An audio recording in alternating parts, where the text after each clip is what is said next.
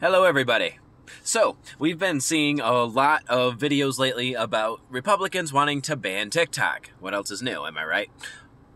But here's the thing. Okay, I don't want it banned. Okay, just gonna get that out there right there. I don't want it banned. I love TikTok. I'm on this app every single day. There are some problems with it that we didn't have before. Okay? Now, for example, I thought I was the only one. All right? My phone is old. I need to get a new phone. The screen is cracking, all that kind of stuff. But when I'm using the app, right, I'm just scrolling as you do, and all of a sudden it'll stop responding. It's like, oh, you do have internet, but we're going to act like you don't. I don't know what I'm doing. I'm loading. Nothing's happening. Can't load the video. Crap. Oh. I thought I was the only one. And I talked to a few friends who use TikTok every day, just like I do, and they're like, yeah, I've noticed that too. I've been going through the same. So it's like, okay, TikTok, fix your shit, okay? Fix it. We love this app. We don't want to get frustrated by it, and I've been getting pretty frustrated by it lately. Another thing is TikTok is no longer pushing out videos the way it used to. If the video is worth watching, if enough people liked it within the first, I don't know, few hundred views, it would push it further. Cool, right? I've seen a couple very popular creators, like ones that have like millions of followers, complaining that their video is only getting a few hundred views, but an awful lot of likes and reposts and favorited and all that stuff, but it won't push past those first few hundred. I've experienced it myself. I'm not a big creator. I've got, a relatively decent following, but there's one guy, I can't remember his name.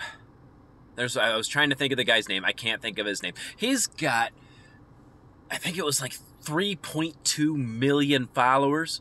And he goes, what are they following me for? What are they following me for?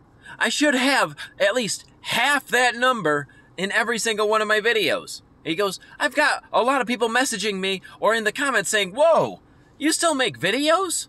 I haven't seen you in forever. It's been months. I've been posting every single day. And nobody knows I've been making videos. 3.2 million followers, and nobody knows I'm making videos. I should be having, like, that much. 3.2 million views. Or at least half that for the people who aren't on this app every day. And I agree with him. It's like, if it's a good video, if it's getting attention, if it's getting traction, push it out. Why have you stopped? I don't want the app banned. I don't. But it's causing me an awful lot of frustration, and I know I'm not the only one. So it's just like, please, TikTok, just fix your app. I don't know what's going on with you, but please fix it. I don't like getting frustrated by you. You are the voice of the people. If it wasn't for you, most of us wouldn't know what's going on in the world because freaking news companies don't cover that shit. Like whenever a politician takes a massive bribe in order to not do something or to do something, we know about it. Why? Because of TikTok. Thank you, TikTok. Love your face. If there's a big natural disaster, it's affecting hundreds, if not thousands of people, like drinking water. They're suffering. They can't drink their water. They can't get any. The government sends a little bit of water, but it's like enough for a bottle per person. We don't hear about it on the news. Oh, hell no, we don't hear about that on the news. We hear about it here on TikTok. So whenever, I hear, the Republicans saying, oh, well, we have to ban TikTok because, it is poisoning the minds of... No, it's actually educating us on the poison that you're spewing, okay? But every time it frustrates me, every once in a while, I'm just like, just freaking ban the app. Just freaking ban it. Obviously, I don't mean that because I get frustrated easily and I'm like, okay, no, I take that back. Like within the first minute, I'm just like, no, I take that back. I don't want the app banned. I'm just so frustrated. You need to fix it.